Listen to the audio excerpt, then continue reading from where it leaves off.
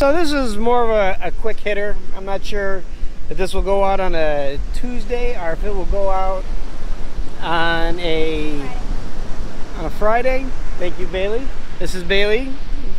Bailey, say hi to the world of YouTube. Hi. Yeah, that's Bailey being Bailey. One of the reasons we came down here, we originally came down to visit my wife Kimmy, visit her dad.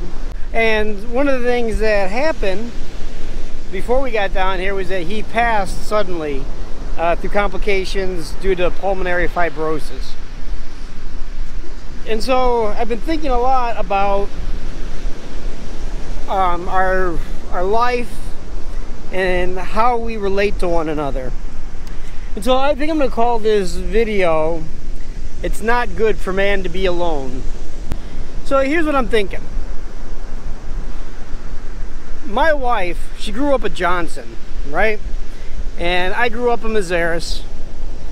And then at some point we got together and we got married, and now she's a Mazaris and we have a family of our own. But the thing that gets me about that is that we're not actually Mazarises as my dad was a Mazaris, and we're not a Myers as my mom is a Myers. We're different. We have our own form. And when we're down here, we're visiting with her family. We're staying with a couple of her brothers.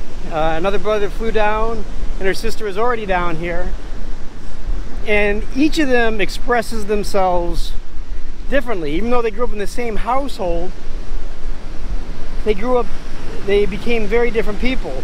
And the different people who came into their lives helped make them different. One person is more organized than the other. Another person likes to live more in the moment. And these are all these things that come into our lives. And so as I'm getting ready to go to a funeral tomorrow, I'm thinking about how important it is that we are together, that we come together and that we work together and let people influence our lives. And as a person who spent most of his life really being a homebody, liking to stay at home, not being around people, I'm really finding now that I really like to be around people. And I think it's part of me getting older, being middle-aged, is I'm realizing the influence that people can have on my life and how they can help make me be a better person. I'm a director of children's ministries at church along with my wife. We've been doing this for 10 plus years, and the church is going to be changed because of the way we do things. We had an impact on them and they had an impact on us. And same with people who are in music ministry, or people who decorate the church, or the people who do the speaking.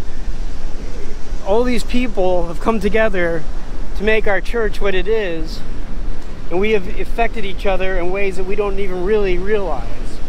And the church won't be the same, and we won't be the same because of that. And that's a beautiful thing. I really like that. So my challenge to you is that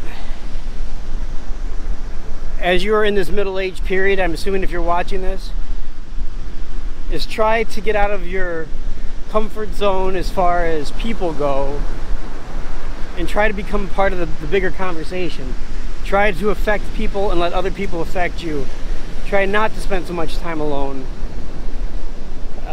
I think it's important, I think it's invaluable, and I think it will give you a richer, fuller life.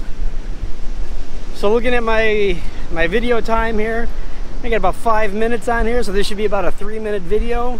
A little quick hitter. I appreciate you coming out and listening. We'll see you later. Have a great week. Bye.